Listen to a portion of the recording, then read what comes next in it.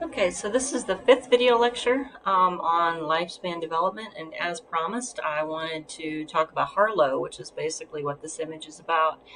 This is a really famous research study done on attachment, and the experiment went something like, and the answer to the quiz question is the experiment he gives these monkeys, these are, I forget what kind they are, but anyway, he's able to demonstrate that food is not sufficient for attachment and development.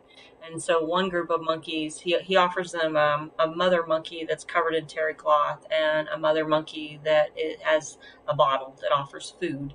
And then he exposes the monkeys to this diabolicals, this scary creature, and he watches that the babies run not to the monkey with the wire and the food, but to the terry cloth monkey, even though the terry cloth monkey can't offer the baby any food. And so from this, he concludes that what is most important to development is not food, but it is contact comfort. And this is actually a quiz question in my human growth and development class, is what is more important to development and attachment? And it is not food, but it is contact comfort. So basically, in the monkey kingdom at least, babies will choose to be nurtured and held over food and sustenance. Okay, a really important topic is parenting styles. I spent a lot more time talking about this in my marriage and family class, actually. But one of the more conventional ways to think about parenting is that we have these three different styles: authoritarian, authoritative, and permissive. I don't ask you to necessarily know which one is which, but what I think is more important is that you understand how they differ. And this philosophy on parenting says is that parenting styles can be thought of as the relationship between responsiveness and demands. So responsiveness is a child asks for something. They ask for money or time or attention or affection, and you respond. You respond by giving them your attention or love or whatever it is that they seem to be requesting, right? Demands are parental expectations, are things like rules and chores. Are you strict? So a responsive parent would be one who basically gives a kid what they want or what they need. A parent who has high demands would be like a strict parent. And so these three different parenting styles are how they differ is their ratio of responsiveness to demands. Do they give their children things, time, attention, money, whatever, affection, and what do they expect in return?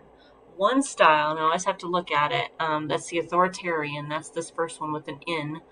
This one right here. This is the strict parent, right? It has the strict parent asks lots of demands, but doesn't give anything in return. No responsiveness.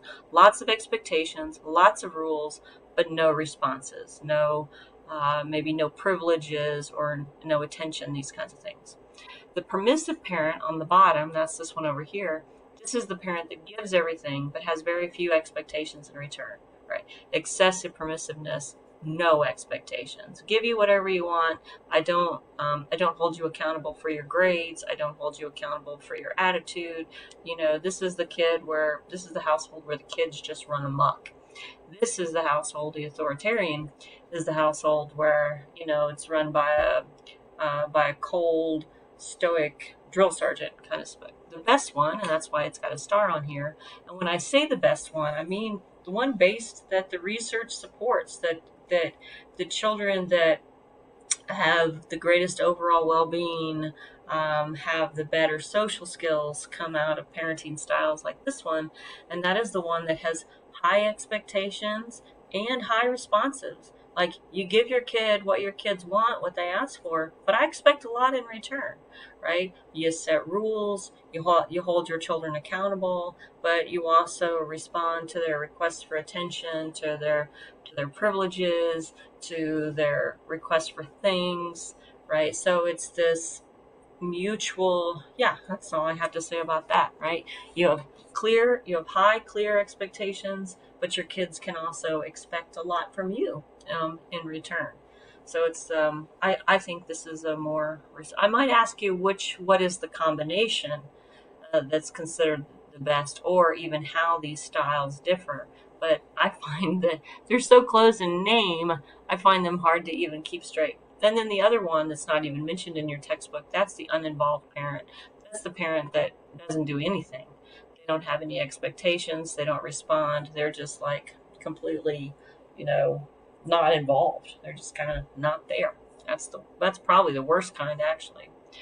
Okay, so adolescence. I actually really like to talk about adolescence because, well, yeah, I just like to talk about adolescence. For one thing, adolescence is it's a cultural phenomenon. Not all cultures have this period or the stage in our development between childhood and adulthood. In some cultures, you are a child and then you are an adult, but we have in many of the more industrialized societies with privilege, we have this period where you are neither adult nor child. It's also a potentially really confusing time because you're neither adult nor child, right? Act your age. Well, how exactly is a 15-year-old supposed to act?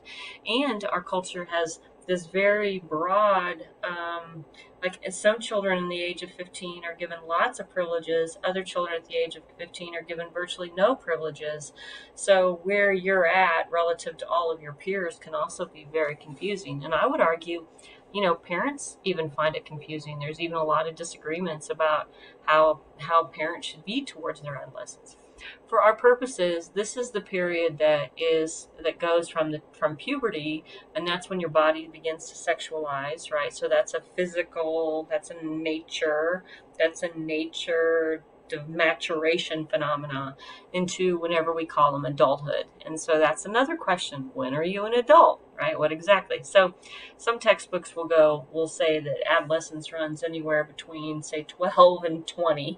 That's a pretty big period in there, or 12 and 22, right? So anyway, but that's one of the reasons it's so confusing. Another important thing to know about lifespan development is your brain develops from the back to the front. I may have said this in another chapter. So the part of your brain, your cerebellum, the part of your brain that's about physical balance and manipulating your body through space, it develops first. The last part of your brain is your frontal lobe. So sometimes adolescents get accused of being they're accused of being emotional, or they don't think through things. Well, I would argue that they're really not any more emotional than anybody else.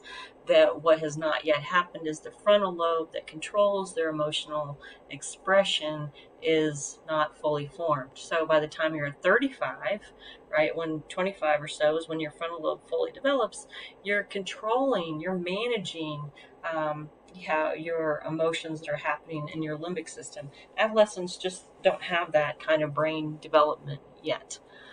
So it's kind of unfair. So as the frontal lobe develops, then we move to things like moral reasoning, this abstract concept of right and wrong. This is also a period of what's referred to as identity formation. Think about when you were in the 7th and the 8th grade, which may be a long time ago for some of you and not very long ago for others. How did you dress? What kind of music did you listen to? If you're like a typical American, we go through this stage in our adolescence of really trying out different things, trying out different kinds of dress, trying out different music, different friend groups, different sort of hobbies. And that's all because of identity formation. This is a perfectly normal, expected thing to do during this stage of life, to try out lots of different things. And partly because it's safe. And what I mean by safe is when we get older and we have a mortgage and a career to think about, and maybe we have our own children to take care of, we can't really be experimenting with who I am, what am I, that kind of thing. It's safe to do during adolescence. It's what we're supposed to be doing. I've heard it described as it's a time of risks and opportunities. Because it's safe. So try out lots of different things during adolescence. And I'm going to stop this one, and in the next slide, I will talk about adulthood.